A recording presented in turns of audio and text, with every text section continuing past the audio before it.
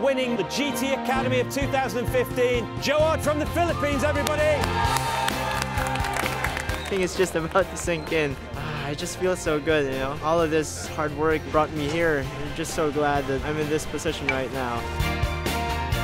Gerard Policarpio is one to watch in the race. We started third. Ricardo told me, you can win this, man. You're like the fastest guy out there right now, so all you have to do is be patient. You know, I got the Japanese guy in the first lap, and in fact I was already contented with second.